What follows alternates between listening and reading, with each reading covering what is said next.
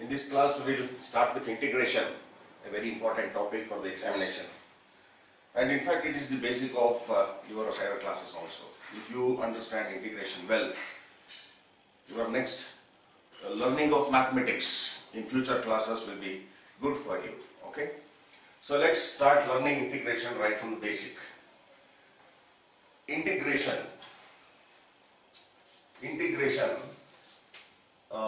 I can define integration in a very simple way like this.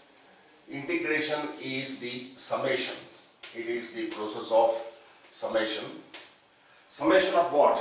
Summation of small quantities.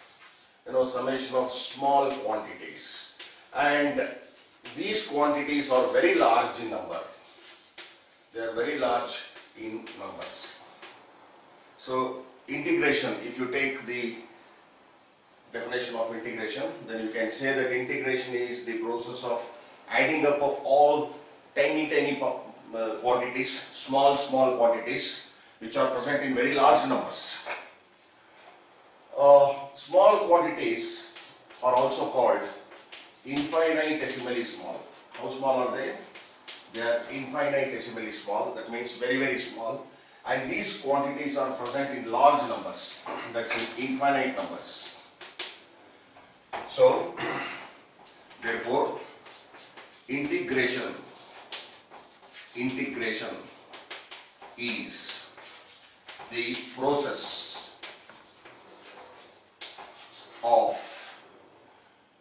adding or summing up, adding infinitesimally small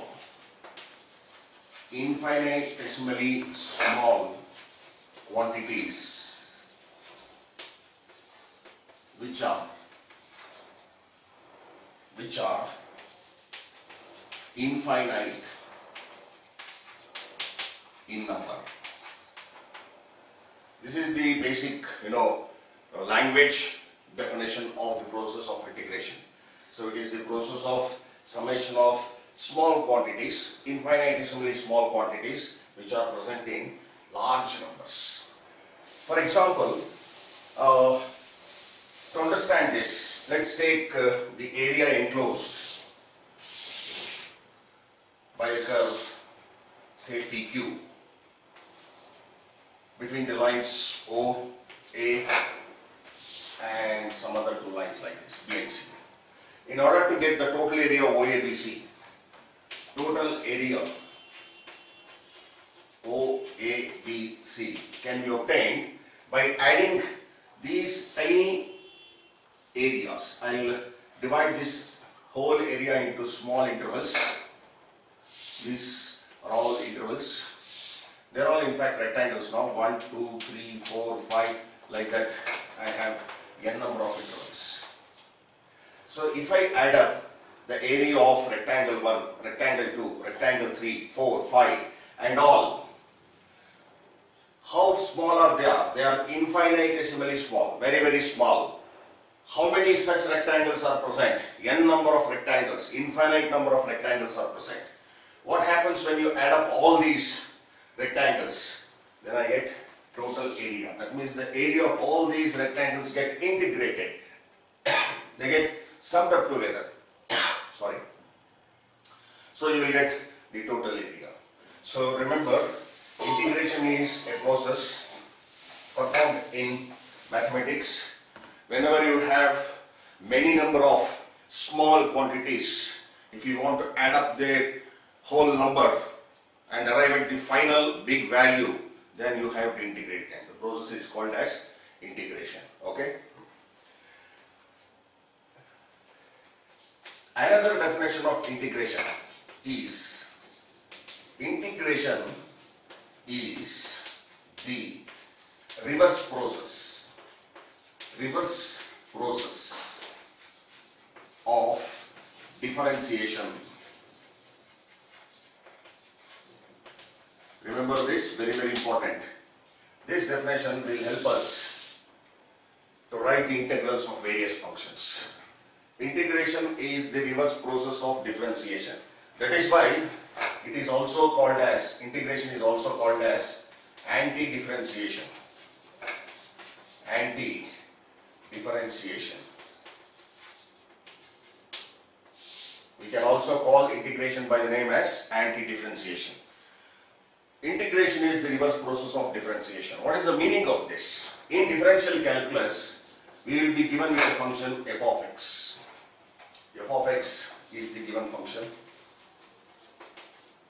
And this function you will differentiate with respect to x. Differentiate with respect to x. And when you differentiate f of x, then you get its differential coefficient. The differential coefficient of f of x is f dash of x.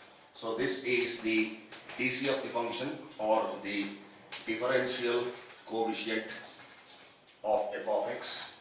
Now till this part we are in differential calculus. Now coming back to get f of x, what you need to do is you integrate with respect to x. Integrate what? Integrate f dash of x with respect to x. Then what do you get? You will get back f of x. Very simple. Let's consider the function sin x. F of x is sin x. Differentiating with respect to x, we get cos x, that is f dash of x. Now integrate cos x with respect to x. Integrate cos x with respect to x, you will get back sin x. So this right side portion is the differential calculus, which we have already learnt. The left side portion is the integral calculus that we are going to learn. So remember, the process of integration is the reverse of differentiation. Integration is the reverse process of differentiation. Okay, that's fine. And now we will understand the next concept, that is about the constant of integration. Constant of integration. We will understand about this in our next video. Okay.